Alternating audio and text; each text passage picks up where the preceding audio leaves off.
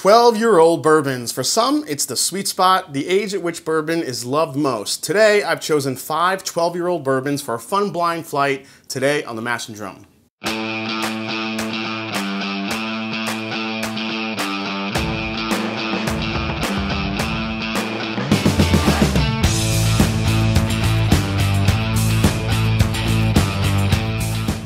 One of the most common misconceptions newbies to the bourbon world hold is thinking that the older the whiskey, the better. Simply put, older is not the same as better. American whiskey isn't Scotch. Bourbon is aged in more variable climates and new charred oak barrels, in contrast to Scotch, where distillers are aging their product in cooler climates and pre-used barrels. A Scotch can sit for 20 years, 30 years, even longer in the barrel before the flavors begin to get bitter or oaky. For bourbons, many distillers will say that 6 to 8 years in the barrel is optimum for bourbon. Some will say 12 years is the max, and even that depends on where the barrels are aging and what profile the distiller is trying to achieve. Either way, seeing that big 12 number on a bourbon bottle is a hard number to pass up. With a lot of age statements disappearing and now reappearing in some cases, today I thought it would be fun to put together a blind flight of 5 12-year-old bourbons to see which 12-year takes the top spot. Let's dive in and see what the contenders are.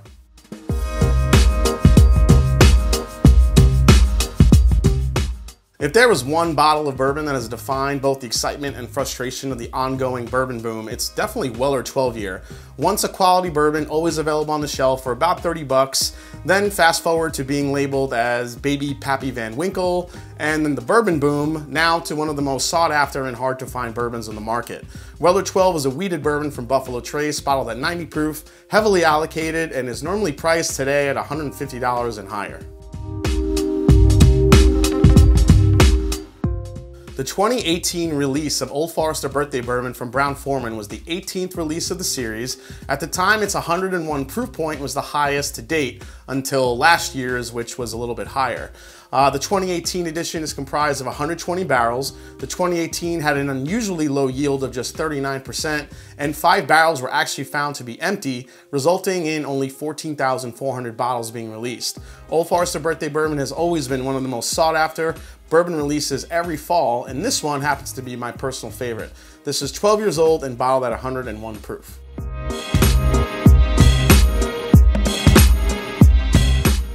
(1792) Small Batch is Barton's flagship bourbon. The brand once featured an 8-year age statement found on the back of the bottle, but was removed in late 2013, followed by a bottle design change soon after.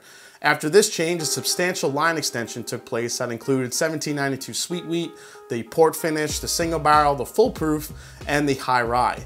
In July 2019, 1792's age statement returned, but now sporting that ripe old age of 12 years old on the bottle with an MSRP of only 50 bucks. One batch of 1792 aged 12 years will be released each summer with a proof of 96.6. When the bourbon shortage hit Kentucky in 2015, one of the casualties was the 9-year age statement for Knob Creek. 4 years later and plenty of increased production, Beam has not only given the age statement back to the standard small batch, but it has also added another late last year. Enter the Knob Creek Bourbon 12 years old. This is bottled at 100 proof, and this is a welcome addition to the Knob Creek lineup with an MSRP of about 70 bucks. Lastly is Calumet Farms Single Rack Black 12-year-old bourbon whiskey. Crafted from an extremely small batch of 19 barrels that have all been aged in a single center cut rack from the ideal maturation location and conditions inside the rickhouse. Calumet Bourbon, as folklore goes, pays homage to William Monroe Wright, once owner of the Calumet Baking Powder Company, whose Kentucky farm was famous for its award-winning horses. Frustratingly, this is sourced from an unknown location, but it's bottled at 94 proof, has a high rye mash bill supposedly, and it's priced around 70 bucks. All right, so as you can see, we have some pretty unique selections within this flight, all 12 years old, including the Knob Creek 12-year, which I got late last year. Also the brand new 1792 aged 12 years batch, which was one of those I was looking for a while. Thank you again, Douglas Papa, if you're watching, for helping me get that bottle. I really appreciate it. So I thought including those in this flight would actually be pretty cool because I haven't really put them up against anything. So putting them in a flight with against these other 3 should be pretty interesting. Plus, it's been a long time since I tried the Calumet 12, which was kind of a weird bourbon the last time I tried it. So I figured I'd throw it in here. It's 12 years old as well. So let's mix them up. All right, guys, so I have them all mixed up. Let's start with letter A. I've marked them down so I don't lose track of where I placed them and where I ranked them. That happens to me sometimes because there's so much going on. So let's try letter A first. Here we go. So the nose on this one definitely comes off very caramel and nut forward, almost like a little bit of a Cracker Jack. Very peanutty. Maybe a slight hint of chocolate there. You definitely get some oak tannins in there on the nose. Cinnamon spice. I mean, this is already making me think it could be the Knob Creek with that beam flavor profile. Yeah, this is a lot of peanut, a lot of oak, hint of chocolate, cinnamon spice. This is a really good nose, I think, for a 12-year-old bourbon. It's kind of what you're looking for. It's got a good balance of sweet and oak. So let's go for a sip. Cheers. Very consistent with the palate. Yeah, very peanutty. Very spicy too. It's got a nice finish, a lot of black pepper there. Definitely get that oak. Let's go for another sip here. The finish is slightly bitter. Not too bad though. But again, getting a really good mix of the caramel, a little bit of honey there too. Definitely a nuttiness factor going on, which is making it really interesting. Really nice finish, very peppery, like I said. I would think that that's definitely kind of a higher rye. I don't think, none of these are really high proof. The highest proof bourbon in here is actually the Old Forester, which is 101. So knowing that, I would think if you kind of do the math, if you're thinking these are gonna come in hot based on the proof, no, I think it's gonna come in hot based on the mash bill. So I would think that's a higher rye mash bill. Let's go for one last sip. Yeah, the third sip even got a little bit more funky. It starts off really good. Once your palate gets used to it, some of these kind of bitter oak tannins start kind of taking over, especially mid-palate. You still get the sweetness up front. Mid-palate gets a little bit bitter, but the finish is still giving you a nice high rye finish. So not so bad for the first one. So let me take down some notes there. Okay, let's try letter B here. Okay, now B's nose is on another level. That is delicious smell in the nose. Rich, almost smells creamy. God, this is just vanilla icing and almost, I'm getting like, it's like a spiced cake where there's all these baking spices in there. You get the nutmeg and the cinnamon, but it's completely covered with like sweet vanilla frosting. Wow. There's definitely some oak back there too. Again, being 12 years old, you're gonna get some good oak influence. Man, a little hint of cherry. Man, chocolate.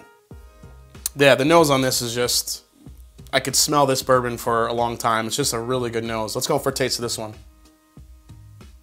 Wow, this one has so much more going on than letter A.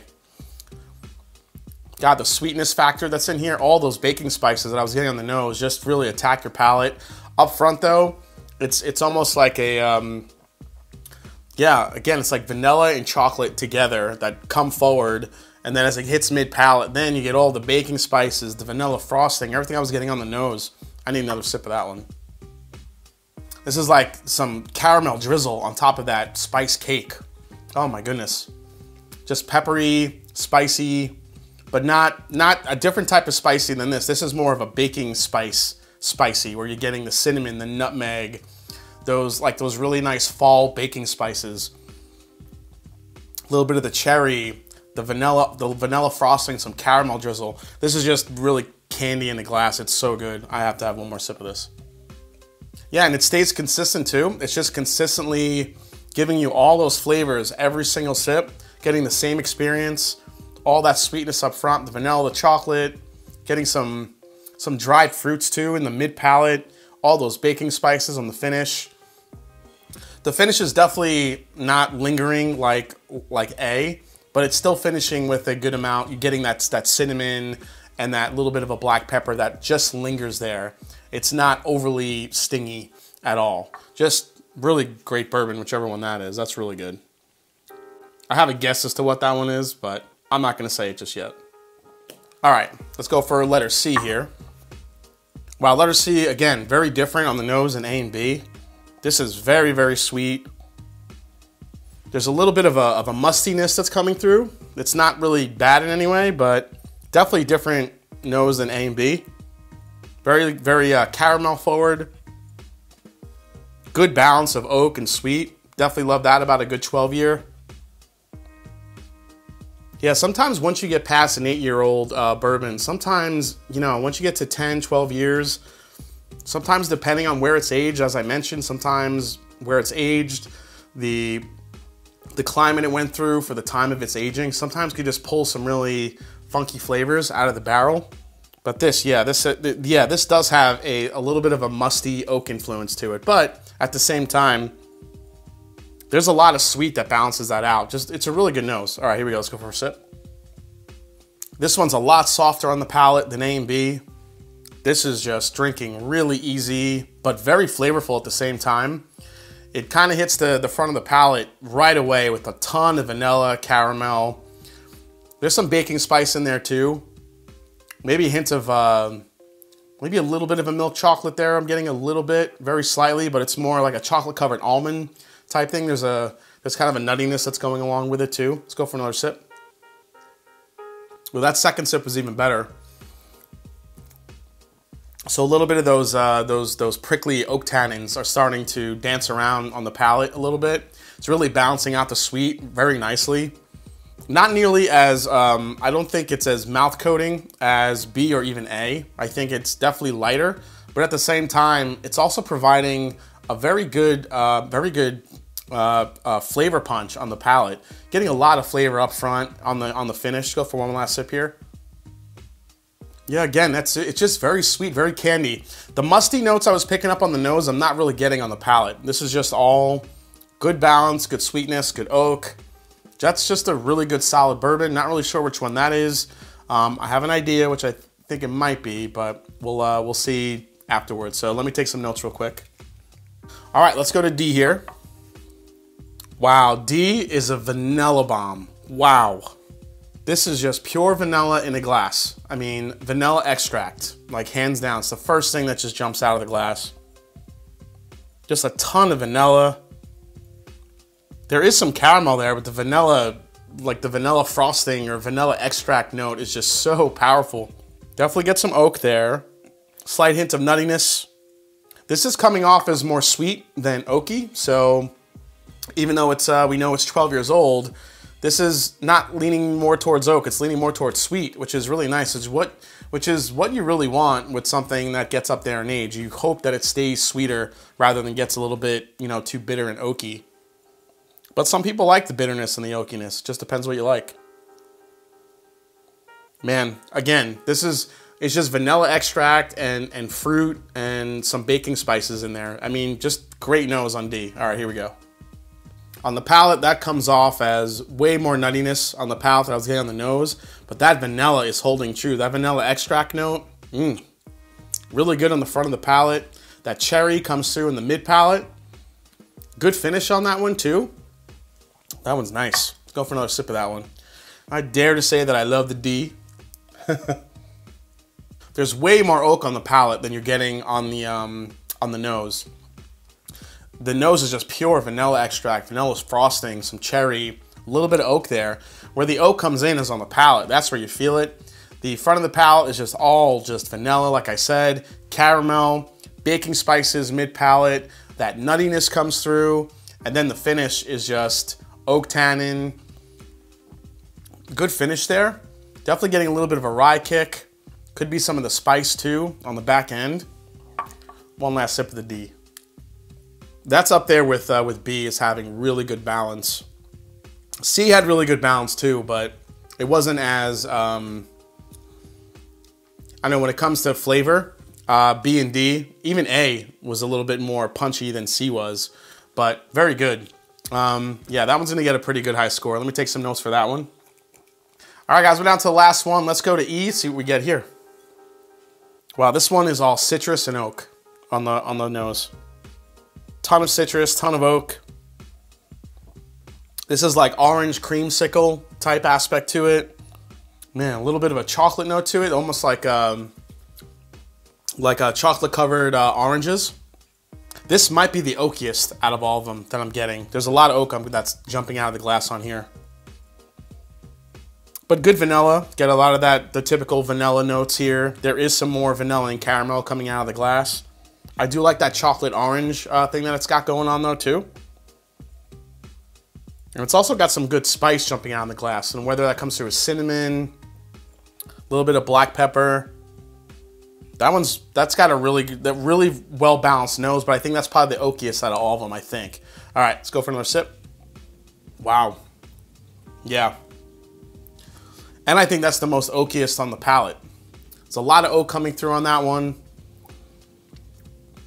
Yeah, you can almost taste that barrel char. There is some sweetness there. The sweetness is obviously all up front. That's where your tongue picks up all the sweetness, is the very front of your tongue picks up all the sweet notes. And as it works its way back, it's gonna pick up more of the bitter notes, the oak, the tannins. Definitely getting that on E. Let's go for another sip. I wish it had more sweet to balance out the oak when compared to the other ones. This one is just way more oaky on the flavor profile, which, you know, can be good. There has a really nice finish though. There's a lingering finish here that's keeping me interested and going back in to keep trying this. I love a good finish. Yeah, as you keep sipping it though, the sweetness is there. It starts taking a back seat to the oak. Good oak spice. Man, it's crazy. All 5 of these offer something completely different, all different experiences out of the glass. Man, the finish on that one is just hanging on and on and on and on, which I really love. So, but it's just, again, that one just has a little bit more. So when I was talking about balance, this one is tilting more on the oak side. The sweet is a little bit low on the scale, and the oak is kind of taking over on E. So let me write down the scores. All right, guys, so here are my rankings. So in first place, I have letter B. In second place, I have letter D. Third place, I gave it to letter E. Fourth place, I gave it to letter C. And last place was letter A. Okay, it's time to find out what is in each glass. So letter A was 5th place. Let's take a look. And letter A is, okay, interesting. This is the Calumet 12 Single Rack Black. This started off really good, but it got funky on the back end the more I sipped it. These bitter, funky notes were coming through. Once I get through these, I'll tell you what I thought this was, because there are some questions as to where this is sourced from. Let's go to 4th place, which was this one. I had a feeling with that mustiness and the easy sipping, this is the Weller 12. Oh, and it is. It's the Weller 12. That is very surprising. So Weller 12 came in 4th place in this lineup, which is not surprising. I mean, it's definitely an easy sipper. But yeah, for whatever reason, that mustiness was really coming out, which is sometimes what you get in a wheater, especially one that gets up in age. But again, as I said, amazing sweetness and amazing balance in this one, but compared to the others, it just wasn't doing enough. All right, let's go to 3rd place, which was this one. Really curious which one this one was. Oh, wow, that's really interesting. Okay, so this one is the 1792 aged 12 years. So that one gets 3rd place, easily the oakiest of all 5. This one had the biggest oak presence, but it makes sense because Barton is known for that. That signature is that high rye mash bill they use. That finish just was lingering on and on and on, and you could definitely tell that this had a high rye presence to it. If not for that finish, this might have fallen further down with that oakier profile to it. Definitely has a lot of sweet there, but easily the oakiest out of all 5 of these. Let's go to 2nd place, which is, wow. The Knob Creek 12 year comes in 2nd, which makes 1st place Old Forester Birthday Bourbon 12 year. So a couple surprises for me. I thought the 1792, I wasn't sure what to expect. I think finishing 3rd was good. Weller 12 I thought would finish in the top 2, but it just didn't compared to the other 2. Old Forester Birthday Bourbon, again, this 12 year has been my favorite that I've had. I even preferred this over last year's. I just love the balance of it and that sweetness that it has. If there's any question as to where Calumet might be sourced from, I would guess it's either Jim Beam or Heaven Hill. I really thought that the Calumet was a Knob Creek before it was all said and done, with that nuttiness characteristic that you get from a beam. But once I had this was so far better in experience than the Calumet. Yeah, I'm really glad that they added this to the lineup. Just a fun blind tasting. All right, guys, well, I hope you enjoyed this episode on the Mash and Drum as we did this fun 12-year-old bourbon blind tasting. Hope you enjoyed it. Let me know down in the comments if you've had any of these, if you've had the Calumet 12, if you've had any of these, what your favorites are. If you thought my ranking was way off. I know there's a lot of Weller 12 fans out there that might think, that dude's crazy, there's no way that finishes in 4th place. But let me know down in the comments. If you haven't yet, hit that subscribe button below. Please hit that like button. If you haven't yet, find me on Instagram and find me on Twitter. Always love talking to you guys. And as I always say, it's not about the whiskey. It's the people you share it with. So cheers, and I'll see you next time on the Mash and Drum. Take care.